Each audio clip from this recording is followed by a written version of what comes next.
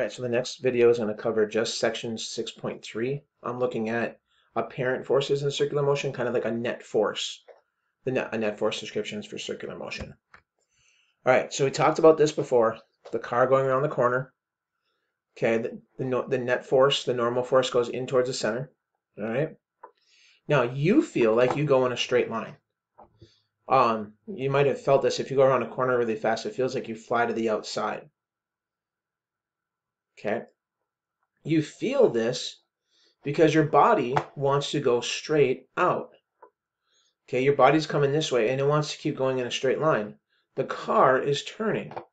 So what happens is if you're allowed to go in a straight line, you actually run into the car as it goes around a corner. Okay. That's why it feels like you go to the outside. All right. This feeling like you're being pushed to the outside is what's been termed a centrifugal force, which is not really happening. There's not a force pulling you to the outside. It's just your inertia wanting to go in a straight line. Okay, so let's look at this. We're looking at the forces acting on a roller coaster ride like this. So you have a loop. Okay, so if you're sitting in the inner part, you're in this train and you go around this loop.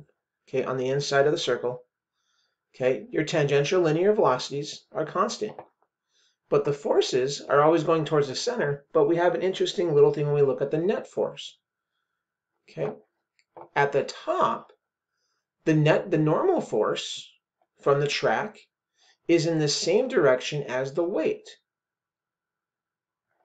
Okay, so you have a net force, your centripetal force, going in the circle, going towards the center. When you get on the bottom, your weight is going down. The normal force is still going up, so your net force is still going upward. So you can think of it this way. At the top, you have less, your normal force, the force acting on the track, is less than it is at the bottom. Okay, because your net force, your centripetal force, if it's a perfect circle, is constant. Okay, think of it in terms of those vectors over here. At the top, weight and normal force are going in the same direction because the normal force acts perpendicular to the surface that you're on. So they're going in the same direction. So you add them together to get an equal net force, keep your centripetal force constant. At the bottom, that centripetal force value is still constant going up, but now your weight's going downward. So it's a subtraction problem. All right.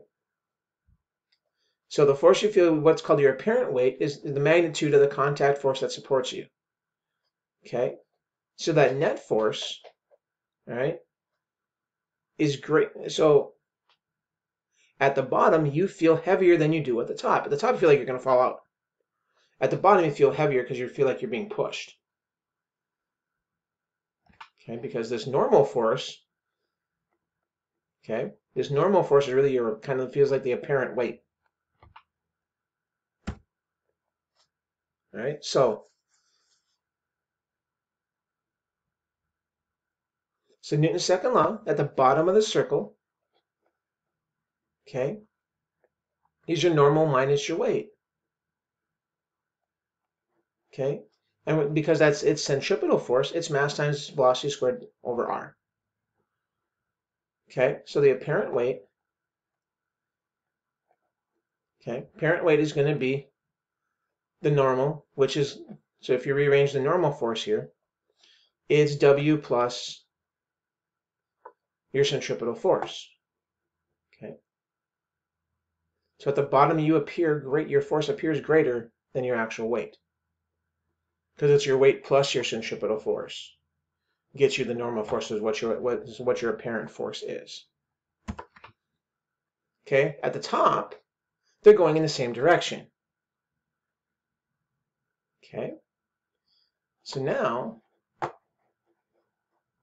your net force, your apparent weight, is the addition of them.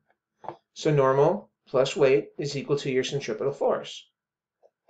Okay, so your apparent weight then, this W, okay, excuse me, apparent weight, which is your applied by your normal. Your apparent weight is your normal force.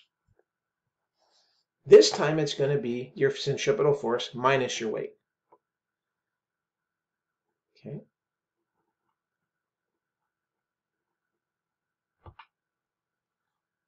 So again, you need to be able to derive these equations, look at what's going on, be able to put two equations together to answer a question. Okay. So as the car goes slower, there comes a point where the normal force is 0. Okay. So we can figure out the speed at which your apparent force is 0. That's called your critical speed.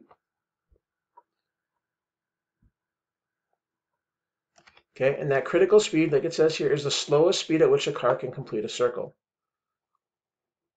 So basically your n is 0. Okay. Your normal force would be 0 at that point. So it's just that your centripetal force is equal to the weight of the object. And if you rearrange that equation, you get that your velocity at that point would be the square root of g times r, because the m's cancel. All right. So professional skaters have taken a skateboard through an inverted loop in a full pipe. For a typical pipe with a diameter of 14 feet, what's the minimum speed? Okay, so we can figure this out. All right, so we know that the weight of the object is constant. So what we also know, the minimum speed has to be enough where the normal force is 0. Okay, so going back to what we did in the previous problem, mass times gravity, so your weight is equal to your centripetal force. Okay, so in order for that to happen, so the masses can cancel, so then we're left with gravity times r, and take the square root of that, which is 4.6 meters per second. Okay, so that's 2.1 meters. Okay, so again, when we did this, we just used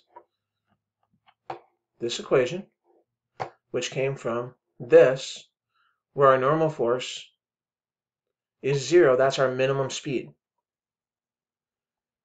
Okay, that's the minimum speed that we have to attain. Okay. Now there's these things called a centrifuge, and you can actually simulate this by like waving your arm in a vertical circle. Okay, but there's also this. If you look at this, some medicines, and actually when they do blood tests, they spin it around, and your centripetal force is pushing in, and it lifts you up. It lifts up the object. Okay. Okay, so the heavier material goes to the outside because their inertia wants them to go outward. Okay, and you can actually do this on yourself to see what it feels like. All right, so we have this. We're going to look for the apparent weight of a sample with a mass of 0.003 kilograms. Okay, and we know that it has 18 centimeter diameter. Okay, so we also know the largest centripetal acceleration of 250,000 Gs. Okay, so 250,000 times acceleration due to gravity. So to figure out acceleration, we got to take 9.8 times 250,000, which is 2.45 times 10 to the 6 meters per second. So that's its centripetal acceleration. Okay, we can do the radius. We know the diameter. The radius is half the diameter, so there's your radius. Okay, go back to the earlier pieces. Okay, earlier equations. Frequency is going to be 1 over 2 pi times the square root of a times r. Okay, because think about it, we know this goes from rearranging the F equals the centripetal force equation to get this. Okay, so that's the frequency of this spinning object.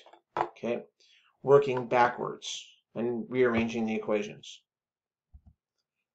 Okay, so if we know that it goes 830 revolutions per second To find RPMs, we just multiply it by 60 to get revolutions per minute. Okay. So we know the acceleration. The acceleration would be determined up here. So because we know the centripetal acceleration, and we want to figure out the mass of that on a sample. Okay. So the parent weight is force times your centripetal force. Your mass times your centripetal acceleration gets you 7.4 times 10 to the third newtons. Okay.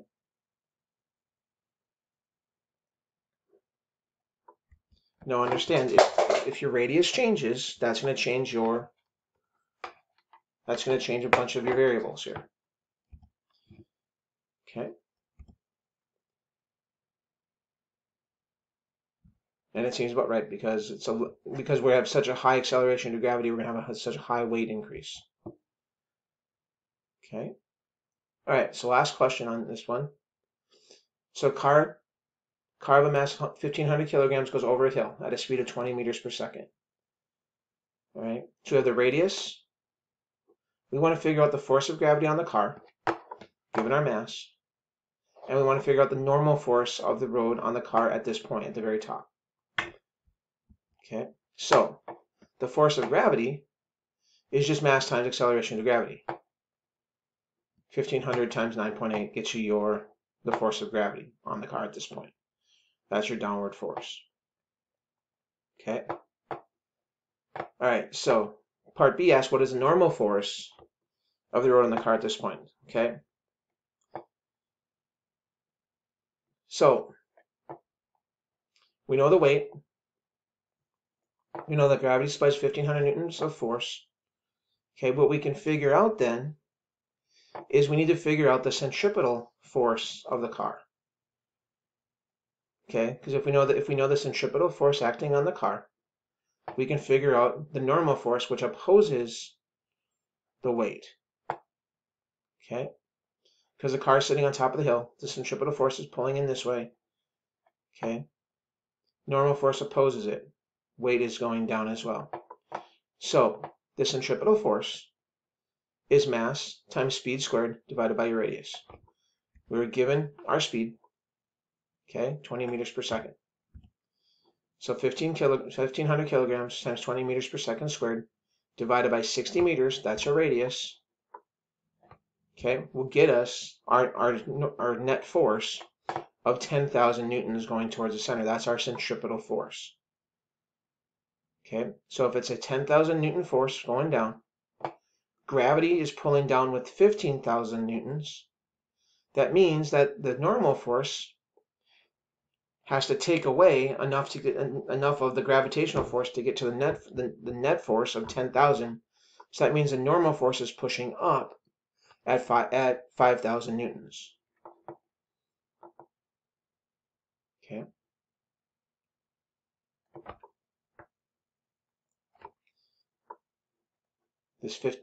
Our net force is 10,000. Gravity is pulling down at 15,000.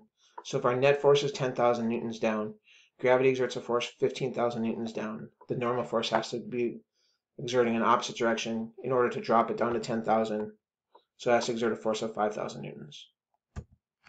And that's the end of the second video. If you want to go back and look at the math problems for this one, and make sure you answer the questions, and we'll talk to you in class.